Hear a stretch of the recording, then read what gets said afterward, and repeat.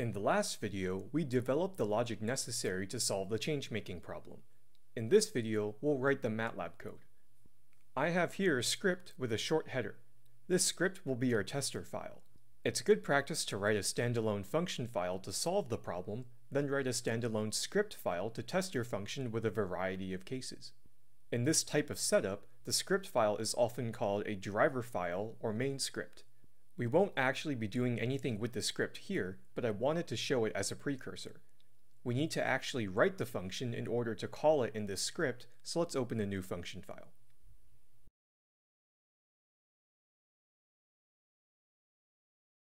I wrote the function definition and some comments beforehand, so I'll just paste them in for the sake of time.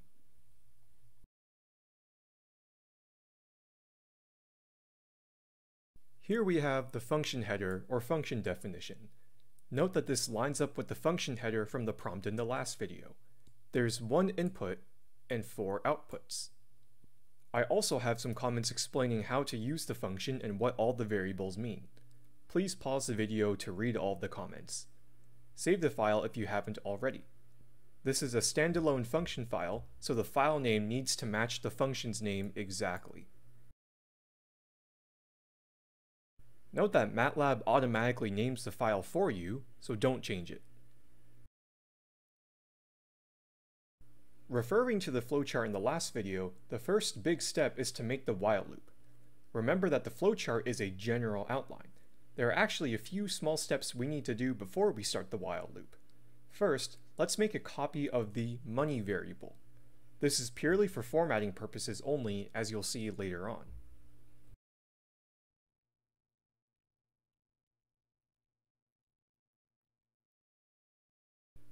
Next, let's assign each coin's denominations.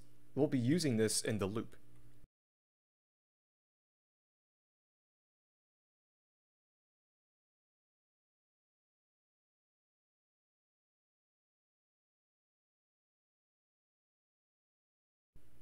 We also need to initialize the 4 output variables.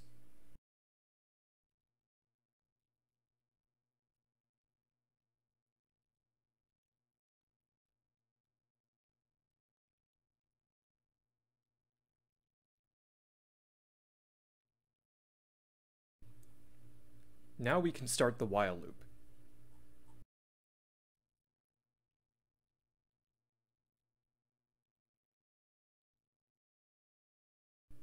The condition for continuing the while loop is if we have a positive amount of money. If money becomes 0, we obviously don't need to continue making change. Going back to the flowchart, we need to decide what coin we're going to use. We check if we can use the highest valued coin first, then progress until we can only use a penny.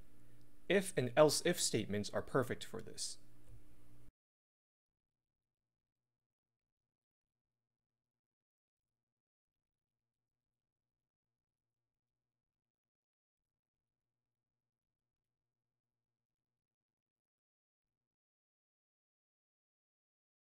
If the current amount of money is greater or equal than Q, or 25, we increment numQ.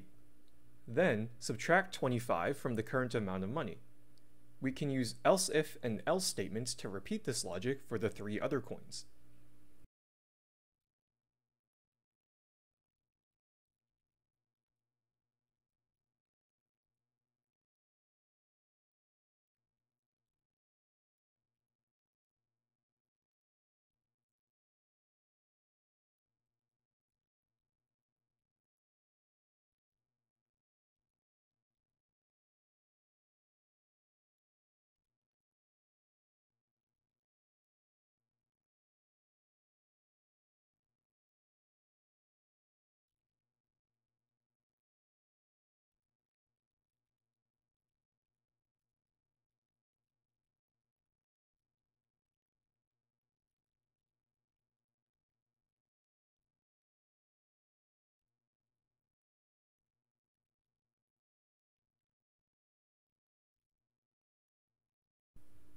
That's basically it.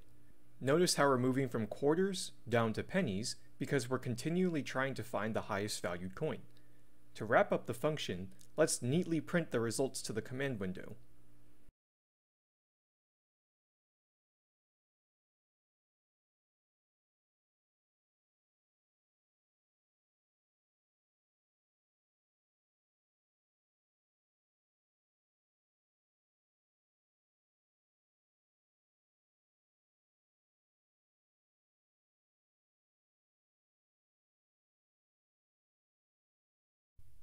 The fprintf command uses a % followed by a letter to control what is being printed and its precision.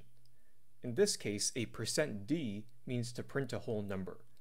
After we close the string, we need to put the variable to be printed.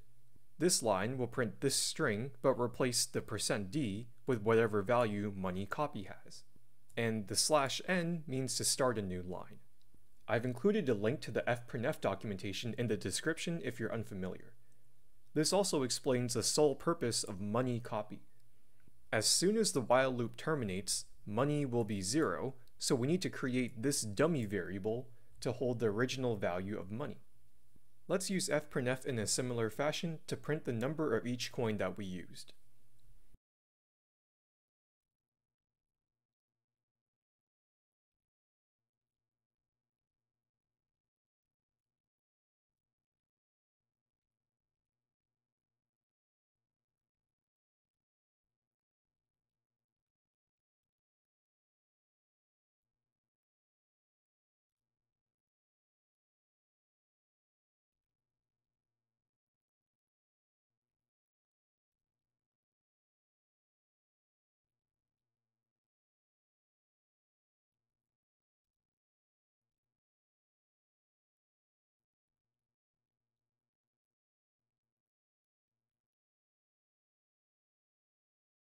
We're using the fprintf statements to individually print out the number of each coin that we used neatly to the command window. And that's it for the function. In the next video, we'll test it out.